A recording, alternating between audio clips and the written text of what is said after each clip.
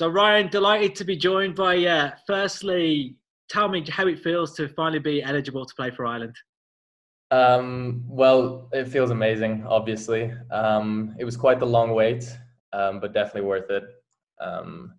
And yeah, I honestly don't think it's sunk in yet.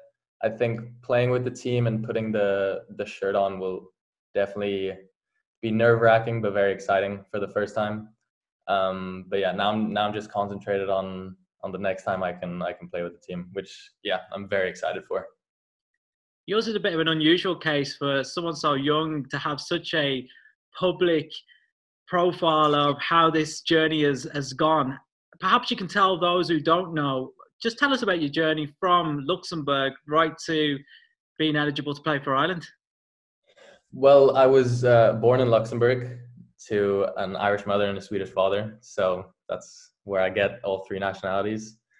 And I mean, I started playing with the Luxembourgish national team, which was a very good step in the sense of getting me to a better club.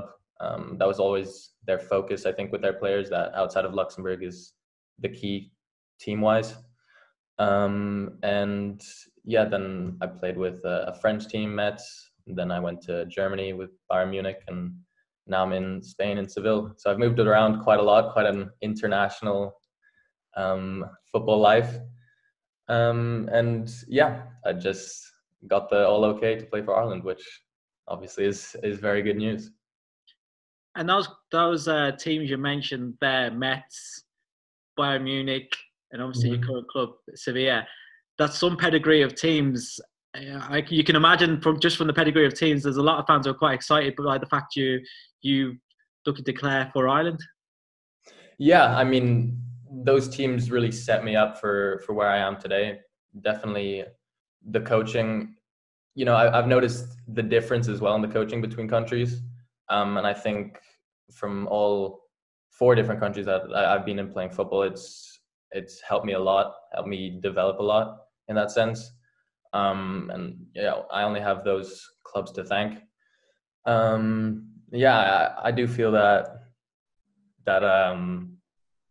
Spain is now the best place for me, I think, in my play style. So yeah, I'm thankful that I'm kind of ended up here. But yeah, the past teams have definitely set me up well. We look at Luxembourg now. It's an emerging nation. Sweden, great talent pool of players. What is it about Ireland that made you go through this whole process, work so hard to make sure that you were going to be a potential for an Irish selection? Well, of course, it's multiple reasons, and it was never easy to kind of turn down a nation and a country that I've loved, and I'm very patriotic for all three countries that I am eligible for. But I do feel more attached to Ireland in a sense. I have a lot of family there, and my mom is of course Irish.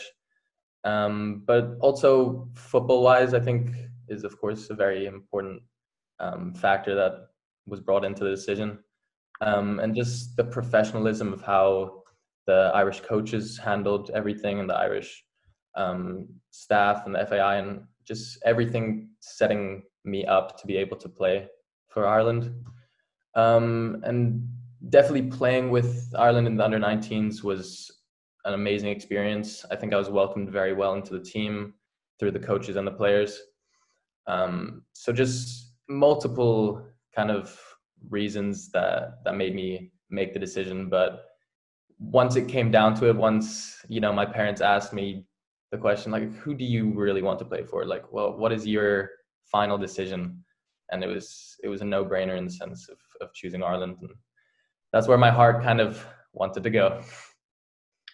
Fantastic to hear. And but was there a time when you didn't feel that I'd get over the line? Of course, that's where your heart wanting to go. But was there a time you were looking to yourself thinking, I'm not sure this is going to happen? 100%. There was definitely a time.